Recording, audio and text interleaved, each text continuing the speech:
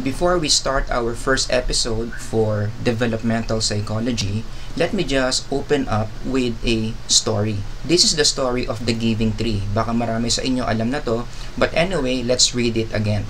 Once upon a time, there was a tree. And this tree, she loved a boy, a little boy. And there is the little boy. And every day, this little boy would come at anong gagawin niya?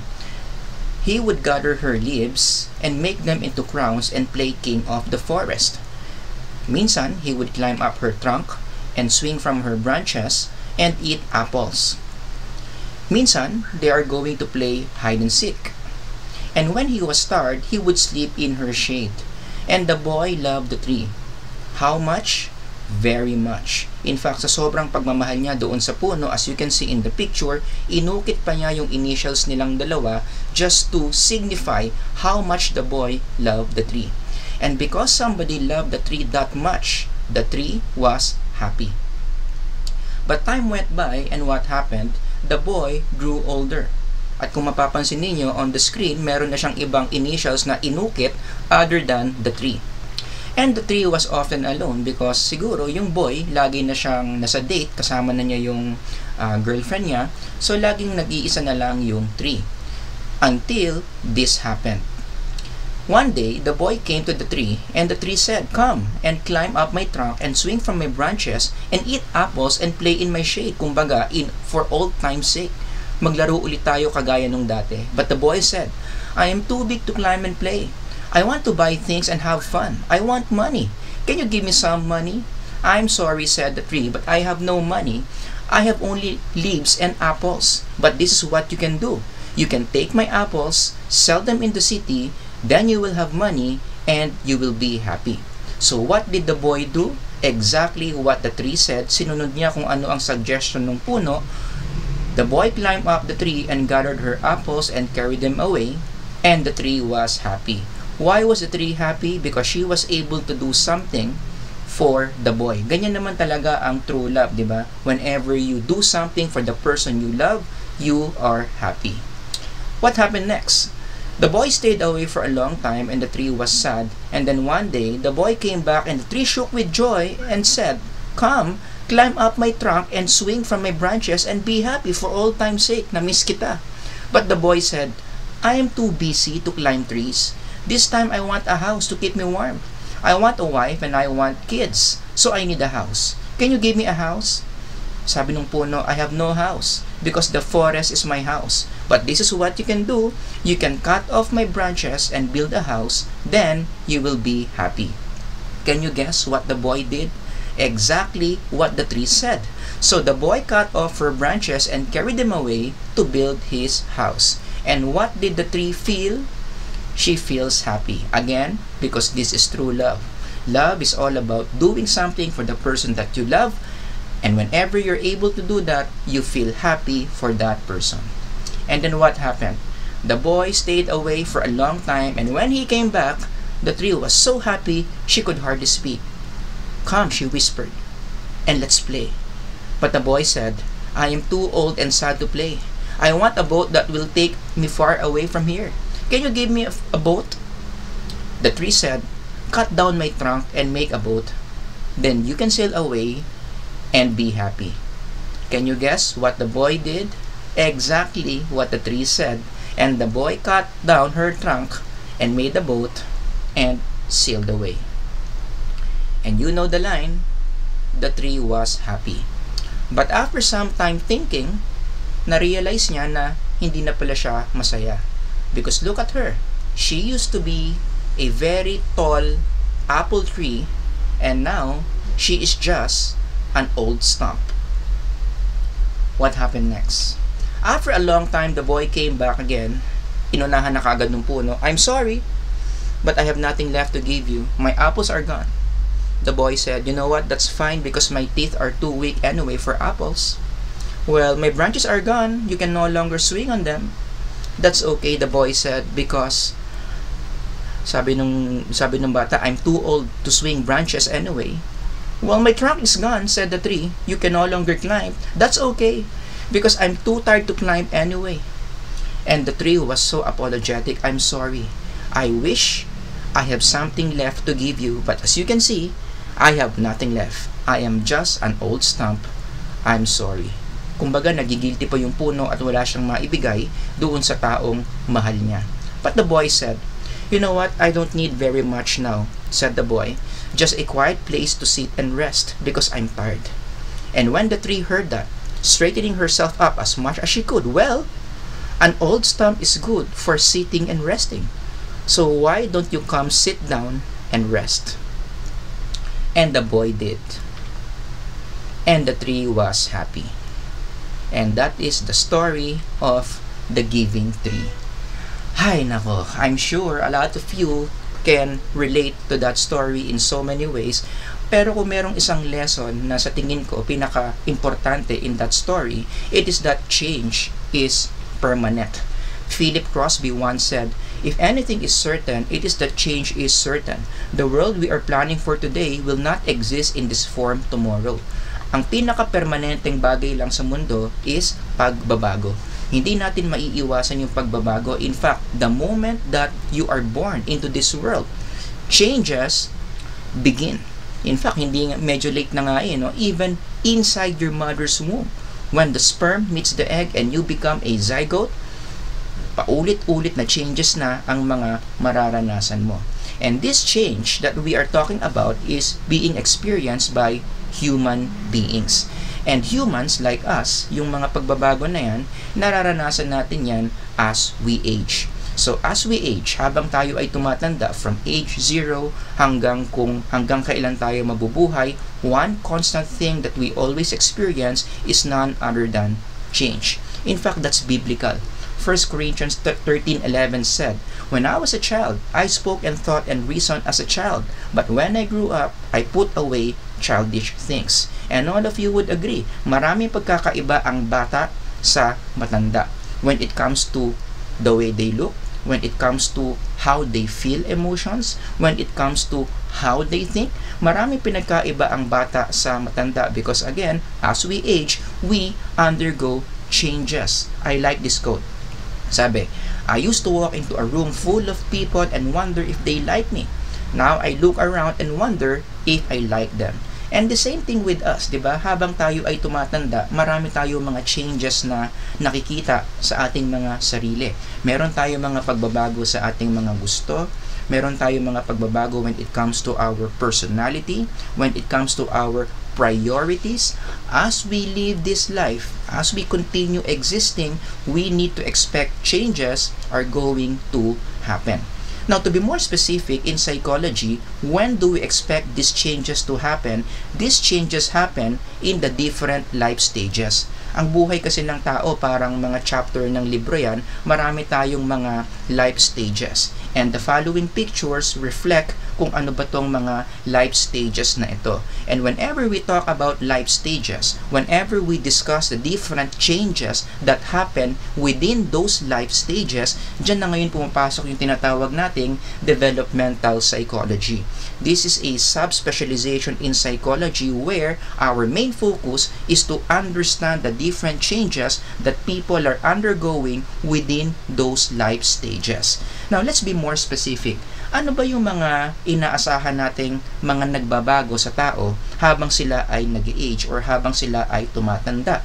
According to developmental psychologists, we need to expect 4 changes to happen within a person. Nandiyan ang physical, cognitive, emotional, and social changes. Ito yung mga bagay na talagang aasahan mong magbabago as we continue existing in this life. Anong ibig sabihin ng physical changes? Of course, obviously, kung ano ang itsura mo nung bata ka, habang tumatanda ka, nag-iiba yan.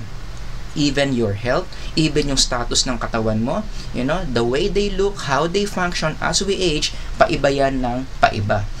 Let's be more specific. Ano ba yung mga specific physical changes that we expect as we exist? Nandiyan ang puberty, people undergo menopause, people undergo andropause, and many more. Kaya nga yung katawan natin talaga, as we grow older, marami mga pagbabago sa kanyang performance, maraming pagbabago sa kanyang beauty, sa kanyang looks, because again, in developmental psychology, we acknowledge that these physical changes are very real.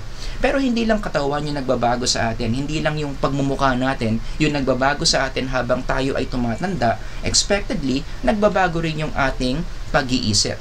In developmental psychology, we call this cognitive changes. One good example of this would be how we define truth or katotohanan sa Tagalog. Ang mga bata, para sa kanila, ang katotohanan, it is very much defined by the adults. Para sa mga bata, kapag sinabi ni mommy, kapag sinabi ni daddy, kapag sinabi ni teacher, totoo yan. That defines truth because adults said so. Pero nung bata ka nun, as you grow older, as you enter adolescence, habang naging adult ka na, mag-iiba na yung definition mo ng truth. What is truth for you? Truth for you is what's scientifically proven. Meron ka ng paraan to define truth. Nag-experiment ka na, trying out things ka na, okay? Nagtatanong-tanong ka na sa mga experts, hindi na basta-basta tumatanggap ka ng mga so-called truths. You have your own way of really making sure that a statement is true. 'Di ba? Hindi yan ginagawa ng karamihan ng mga bata. And so that is a very obvious change. The way kids define truth is very different from the way an adult would define truth. The third change that we need to expect as we continue existing in this life is called the emotional changes. Nagbabago tayo in the way we experience or even handle different emotions. Again, you compare adults versus kids when they handle sadness. Ang mga kids, ang isa sa mga limitations nila when it comes to sadness, they are not good in hiding sadness. Very obvious ang bata kapag malungkot, halata mo yan, tahimik, hindi kumikibo, or the universal expression of sadness for kids would be crying. Pero ang mga matatanda, again, as we grow older, as we enter adolescence, as we become adults, iba na ang expression natin ng sadness. We learn how to hide it. In fact, we learn how to deceive people to believe that we are happy when deep inside we are actually sad. In fact, yan nga yung reason kung bakit among adolescents or even among adults, it's very hard to catch people who will commit suicide out of depression. Kasi hindi natin mahuli na malungkot sila, hindi natin magamit yung, hindi tayo magkaroon ng clue that these are the people thinking na kunin na yung sarili nilang buhay because they don't look sad. In fact, there was this one study na ang sinasabi, karamihan daw sa mga taong nagko-commit ng suicide, moments before they take their own life, they are going to do everything they can just to convince people that everything is okay. Ayaw kasi nilang mahihinto sa kanila. Ayaw kasi nilang merong pipigil sa plano nila. So as much as possible, they will not let you know that something is wrong within them. They will not let you know that they are planning to end their own life. Because again, the way we handle our emotions, kids versus adults, as we grow older, will become different. Yung example ko, ano pa lang yun, no? Kalungkutan pa lang yun. Iba rin mag-handle ng galit ang mga bata compared sa mga matatanda. Iba rin sa excitement, iba rin sa expression of happiness, and practically all emotions. The way we handle and express our emotions will differ depende sa edad natin. And last one, number 4, the fourth change that you need to expect as you grow older is your social changes. In other words, how you connect or how you relate with other people, mag-iiba yan as you grow older. One good example of this is in the way you relate with your family. Nung bata pa tayo, as much as possible, yung ating oras, umiikot lamang talaga yan sa ating mga pamilya. Lalong-lalo na yung mga bata, what's the word for that? They are so attached with their parents. In fact, I know a lot of kids, kapag nalaman nila that their parents aalis, no, talagang iiyak yung mga bata because they don't like their parents going away from their house. They want to be near with their parents. Question, are we forever like that? Actually, you compare the attitude of teenagers when they learn na aalis yung parents nila, most of them, they will rejoice. Why? Because they can now do the things that they cannot do if their parents are around. Marami akong kilalang ganyan. Masaya sila kapag wala yung parents nila sa bahay. You know? So again, And one more thing about teenagers is, aside from natutuwa sila pag umaalis yung mga parents nila, when it comes to the amount of time that we spend with our parents, nag-iiba rin yan. Again, nung mga bata pa tayo, as many time as possible, we want to spend our time, our moments with our parents. Pero pag teenager ka na, ano na ang pattern? Well, teenagers spend more time with friends and less with parents. Kaya common complaint ng mga parents yan, no? Sa mga merong teenagers, bihira na lang nila nakikita yung kanilang mga anak sa bahay because most of the time, their teenagers are with their peers. Again, the bottom line of all the things I'm saying here is, as we grow older, as we continue existing, asahan na natin na maraming pagbabago ang mangyayari sa ating mga psyche, sa ating mind. I like this quote from one author. He said, "The hardest part about growing up is letting go of what you were used to and moving on with something you're not." And that's the essence of developmental psychology. Pinag-aaralan natin in this field kung ano ba yung mga pagbabago na ito at para paghandaan yung mga pagbabago na yan. Those are two important words. Identify changes and prepare for those changes.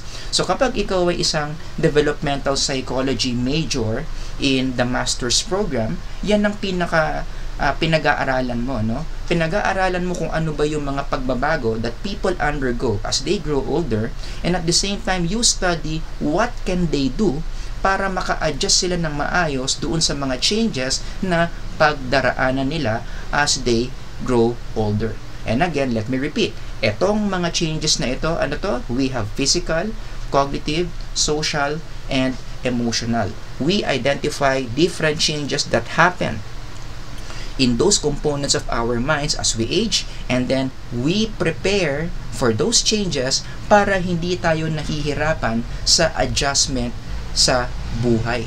Kasi, di ba, that's even biblical, no? Preparing for the changes that will happen to our life will increase the quality of our minds. Tandaan nyo yan.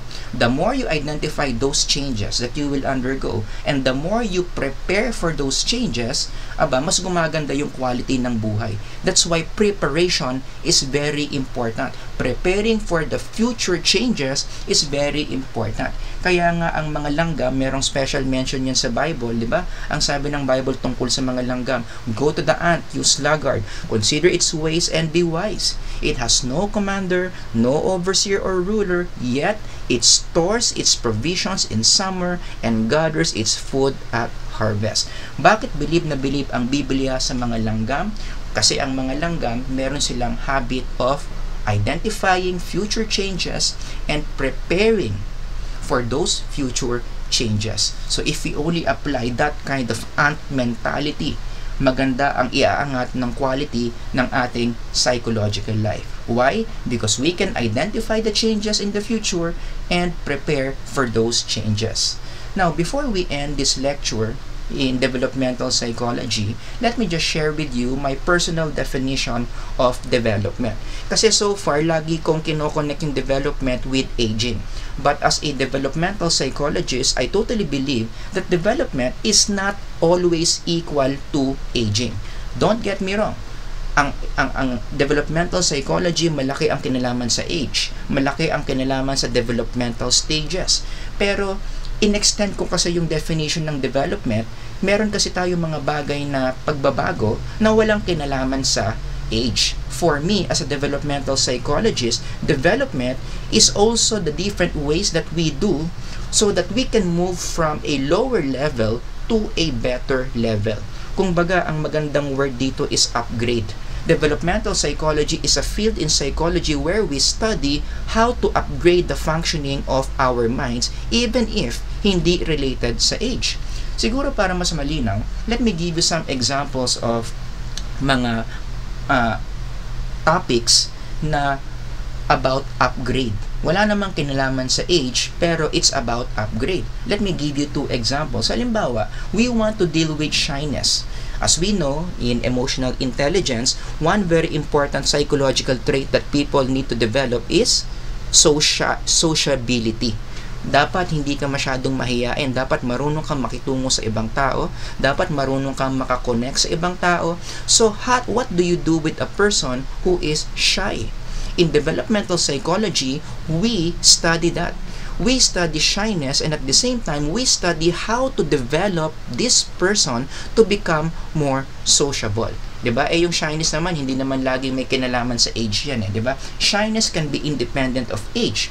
But if you want to improve shyness, you want to turn a shy person to become more sociable, then that is also developmental psychology. Kumbaga, i-upgrade natin yung kanyang sociability. The same thing with self-esteem. Diba? Kapag yung tao, wala siyang value sa sarili niya, at gusto natin pataasin yung value niya sa sarili niya, then that is also developmental psychology. In other words, we are going to upgrade that person's self-esteem.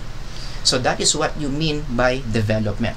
The changes that happen to you as you grow older, and the different psychological aspects about yourself that you would like to upgrade. So for the next lectures na gagawin natin, it will all be about developmental psychology. We are going to study different psychological principles that we can do so that it can help ourselves, it can help other people in upgrading the quality of their minds.